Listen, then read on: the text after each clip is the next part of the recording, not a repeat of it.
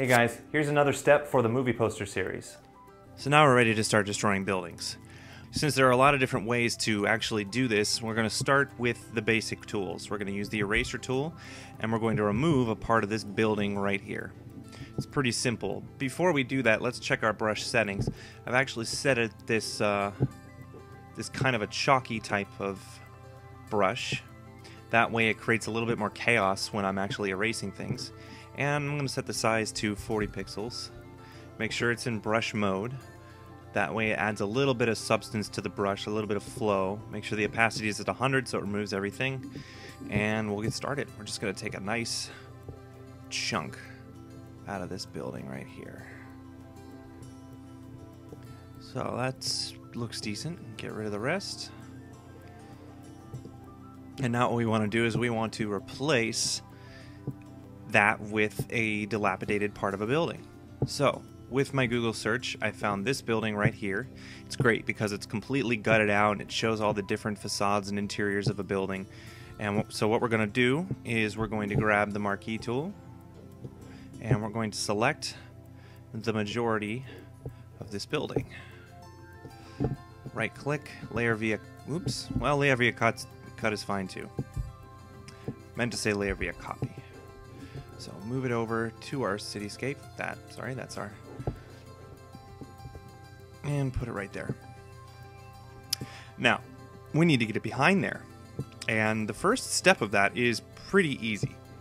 We're going to grab the layer that we just created. And we're going to move it down below our main layer. And there you go, it's right behind it. Now there's a few steps that we have to take to make it so it looks like it fits in well with this building. Firstly, the floors of the destroyed building compared to the actual building are off. So we're going to fix that.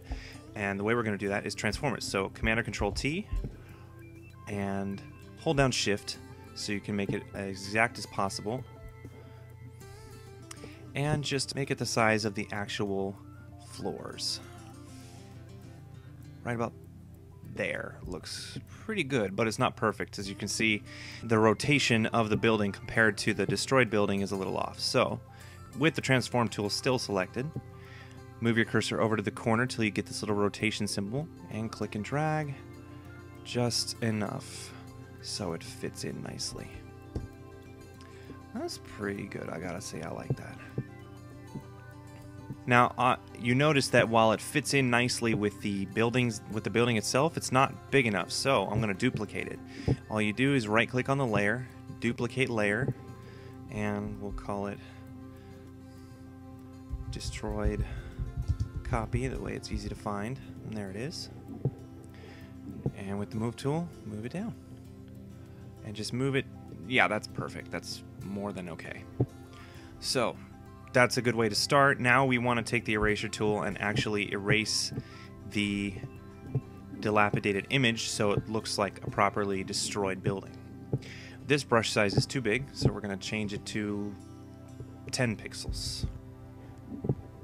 And just start going through it. Now, the thing about this is that to make it look real, you want to have a sense of controlled chaos about it. Think about the structure of a building. Think about the parts that are going to be destroyed and how it's going to affect the structure of a building. So you want to try and make it look real. So as you can see, I'm going through the different elements of it, and I'm not really destroying the beams. I'm destroying what's in between the beams. So that's a good start. Now let's get rid of some pieces of the beam.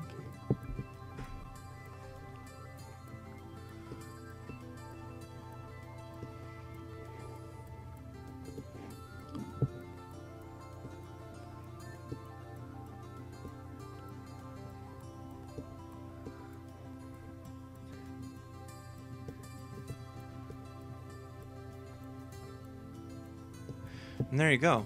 That's looking pretty good already, but as you can see, it doesn't quite mesh perfectly with the rest of the building. So in the next video, what I'm going to do is I'm going to change the color elements of both the building and the destroyed part of the building.